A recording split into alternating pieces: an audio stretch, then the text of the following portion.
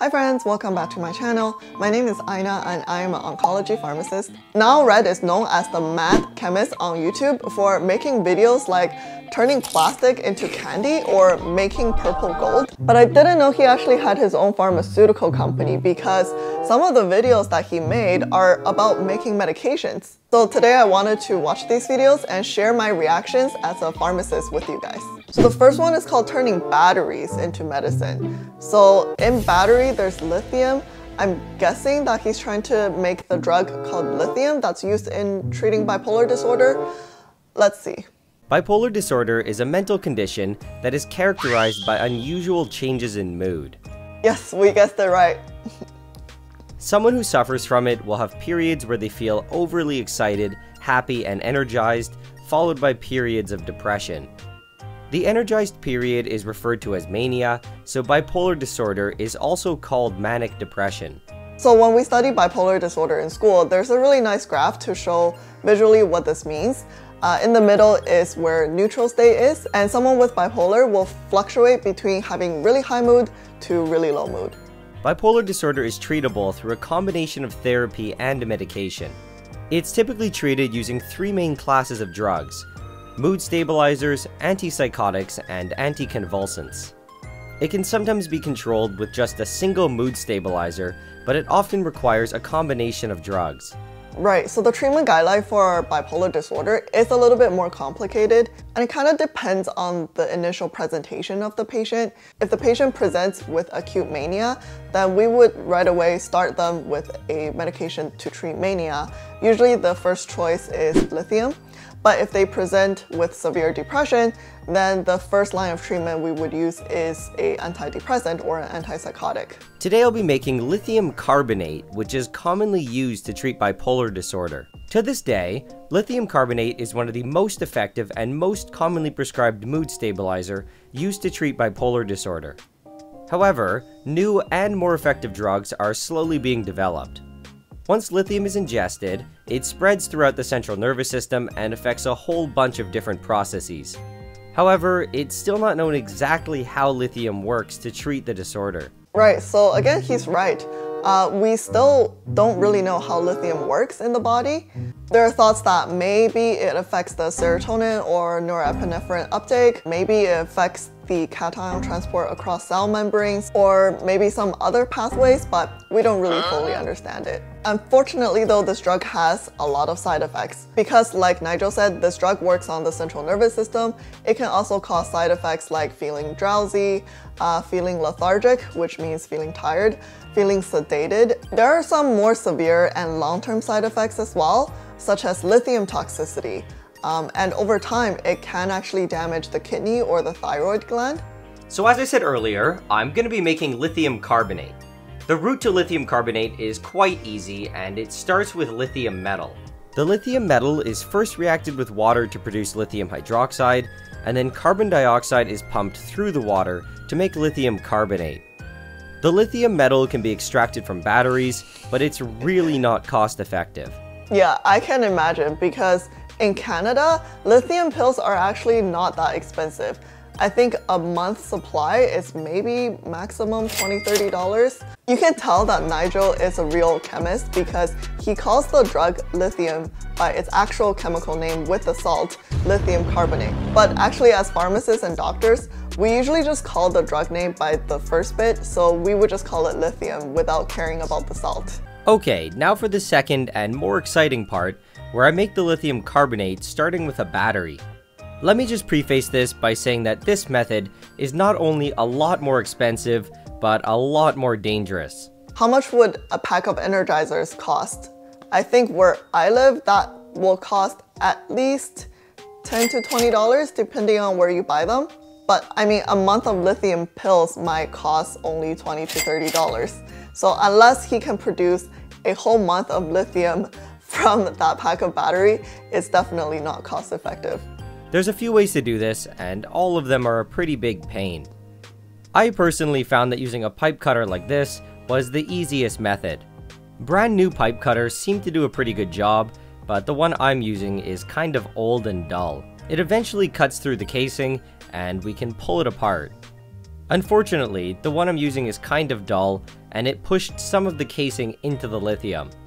Not only is this dangerous and can cause a short, but it also makes it a huge pain to get out. Yeah, he's not kidding when he says this is dangerous, because I've never opened a battery up before and I've never seen anyone do it, so I don't even know what the inside of a battery looks like. If the battery does short out, it's going to heat up, and although unlikely, it could burst into flames. Using a small clipper, I peel away a lot of the casing, and I can pull everything out. Wow. It's then unrolled, and the lithium foil is separated from the other part of the battery. Okay, I did not know that the lithium inside comes in a foil like that. I don't know what I imagined in my mind, maybe some sort of powder, but I definitely did not know it's just metal rolled up together. Small pieces can be broken off and thrown into the beaker on the left, which has around 40 milliliters of water in it. It's really important to add the lithium slowly, because if too much is added at one time, it can burst into flames and literally explode. Flaming lithium will be shot everywhere, and it can lead to a massive fire. Even though lithium is the least reactive of the alkali metals, it should still be treated with respect and used with caution. Okay, maybe it's the fact that this is an older video and he's doing this just on the counter, but I think in newer videos, if he attempts something this dangerous, he'll usually do that inside a hood, so at least if it explodes or catches on fire, it doesn't go everywhere. Even if it's added in small portions, it can still light on fire. No At way. least it doesn't explode though. Oh my god. On the left, I combined all of my lithium carbonate, and on the right, I weighed out about 300 milligrams. 300 milligrams is the typical dose of lithium carbonate, and it's taken 3 or 4 times a day. So the usual dosage for this drug is up to 900 milligrams a day in 2 to 3 divided doses. It's taken as a pill, but oh no way, he's going to make them into a capsule? like with most drugs, it's not just packed into a pill capsule and taken pure. Additives that are included with the pill are known as excipients. Although the excipients are commonly known as just fillers, they do have a purpose. Depending on what's included, it can change the properties of the pill, and I've listed some of the major ways here. So in pharmacy, we would call the lithium carbonate the active ingredient, and we would call everything else the non-active ingredients. And weirdly enough, a lot of the patients who have allergies to certain drugs are not actually allergic to the active ingredient.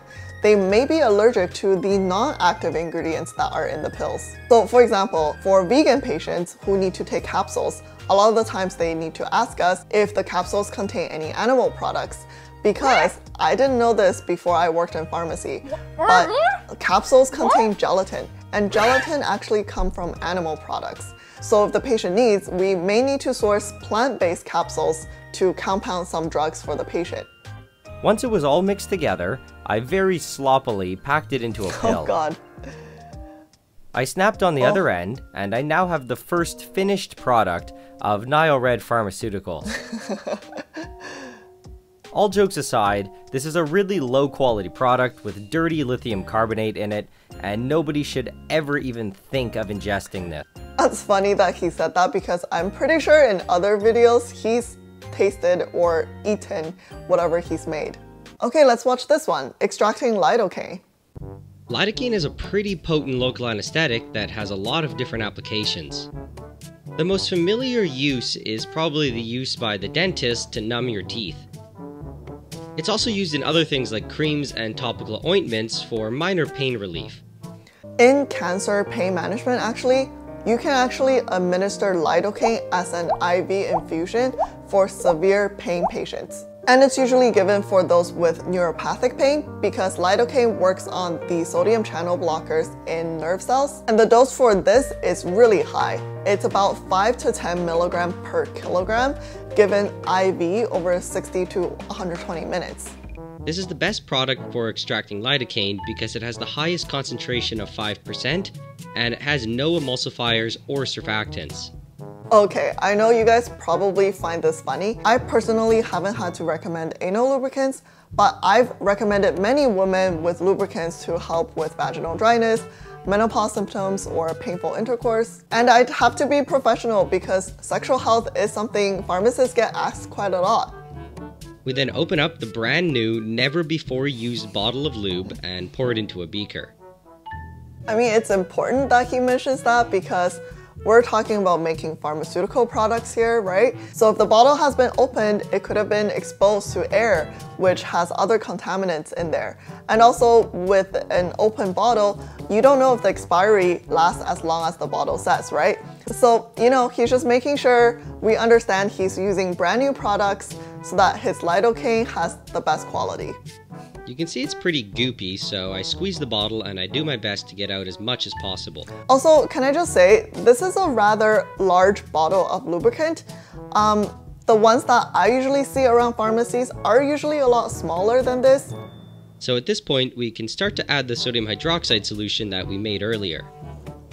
You can see that the moment that it's added, a white precipitate crashes out, and this is our lidocaine. Oh, that looks so cool. That looks like one of those gooey lamps with stuff floating inside. As I kept stirring, things were dissolving well, but you'll notice this black clump that's floating around. What is that? I'm honestly not really sure what this is, but it's definitely not lidocaine. What? Don't tell me that came from that bottle of lube. I haven't had to do chemistry experiments in a really long time. The last time I did them was in undergrad chemistry classes. But man, that seems like a rather large impurity. I laid out the lidocaine and I just let it dry overnight in air. In the morning, I was left with some pretty dry lidocaine, and when I weighed it, it came out to be about 6.5 grams. Unfortunately, I didn't weigh the lube before I used it, so I don't know what the theoretical yield is. Anyway, 6.5 grams is more than enough for me. Most of the time, we don't see drugs in their original powder form, but lidocaine is one of the drugs that I have seen in its powder form. That's because a lot of the times we have to use lidocaine to compound it with another cream. For example, if the doctor wants to prescribe someone with a pain cream, but also with a little bit of menthol in there to produce that cooling effect, they'll write a prescription for pharmacies to compound, let's say, Cetaphil cream, but add menthol and lidocaine in there. We would take crystallized forms of menthol and powder form of lidocaine, and we would mix that up together with a Cetaphil cream, and we would sell that to the patient. Ooh, this one is interesting, turning aspirin into Tylenol. Both of these are very inexpensive drugs. It would be cool if he can do something like turning a really cheap drug into a really expensive drug. Tylenol is probably known as acetaminophen or paracetamol. The brand aspirin seems to be pretty universal around the world, but it might also be known as ASA. I live in Canada and we call Tylenol acetaminophen, but I swear I've heard many other patients from other countries, they don't know what acetaminophen is because they call it paracetamol. Let me know what is your name for Tylenol. And yeah, I would say aspirin is such a global name. So in Chinese, we call aspirin Aspirin. And I don't even think people know the chemical name of aspirin, which is acetylsalicylic acid or ASA. We just always call it by the brand name. I mean, that's how you know the drug companies came up with a successful brand name. I made a video previously talking about pharmaceutical companies and coming up with names, so if you're interested, you can check that out later. The first step was to extract the actual aspirin from the pills, which is chemically known as acetylsalicylic acid, or ASA for short. You can tell that Nigel is Canadian because the drug packaging has both English and French. In total, I used 200 pills, which only contained 100 grams of aspirin. The rest of the stuff in there is just a bunch of filler junk. So I'm looking up the fillers in aspirin. It contains stuff like cornstarch, powdered cellulose, red and blue dye, titanium dioxide. Yeah, seems like pretty standard stuff. It does have that really nice pink Bayer logo stamped on the outside. And I'm glad he bought the extra strength aspirin, which are the 500 milligram tablets. If he had bought baby aspirin, which are either 80 or 81 milligrams, depending on which country you live in, he would need a lot more tablets than this. In the flask, some of the aspirin started to precipitate as the acetone cooled down. That's a pretty color. With just a little bit of mixing though, everything goes back into solution. I'm totally not sure about this, but did the pink color come from the pink stamp of the Bayer logo on the tablets? Aspirin's chemically known as acetylsalicylic acid, and under these hot acidic conditions, it's broken apart to form salicylic acid and acetic acid. So salicylic acid is actually the active metabolite in the human body. So that is really interesting because he basically is mimicking what the body does to acetylsalicylic acid to produce the active metabolite. But salicylic acid on its own is sold as another drug. It's used in a lot of dermatology products for acne. And this one can be also bought over the counter as well. A lot of the acne products that you see in pharmacies will contain salicylic acid. When I first made this video, I predicted that the final efficiency would be around 30%, but that was way too optimistic. You guys will see just how far off I was. He can make an acne cream actually with all the salicylic crystals lying here. Keeping this reaction cold was extremely important because I only wanted to add one nitro group. Yeah, so this definitely doesn't look pharmaceutically elegant yet. Let's see what happens next. There are several ways to do this, but I decided to use the sodium borohydride and palladium on carbon method. It just seemed to be the cleanest and easiest. Nigel isn't kidding when he says he would buy chemicals from eBay and they would be shipped from China. This is obviously a chemical that's from a Chinese chemical company. It says 国华世纪, which roughly translates to National Reagent Company, something like that. Though, and I had to take it out of the ice bath. Then, when it started to heat up again, I just added it back. It's starting to turn green. Flipping around, I just filtered it off. Some of the carbon managed to make it through though, so I filtered it again. Unfortunately, the whole filtration process took quite a long time. Oh my goodness, how many color changes can we expect here? The final yield was 0.21 grams, which was less than the amount that would go into a single regular strength Tylenol tablet. Okay, 0.21 grams, that's 210 milligrams. Yeah, so the lowest dosage of an adult acetaminophen tablet is 325 milligrams. So this is maybe 2/3 of the dosage for a Tylenol tablet. So basically, I was able to convert 200 extra strength aspirins into one really weak Tylenol. The percent yield of this step was extremely low, at around 18%. So I really enjoyed making this video. I thought it was so cool watching NileRed making drugs out of his own home lab. Please give this video a like if you enjoyed this as well, and subscribe for more contents like this, and I'll see you in the next video. Bye!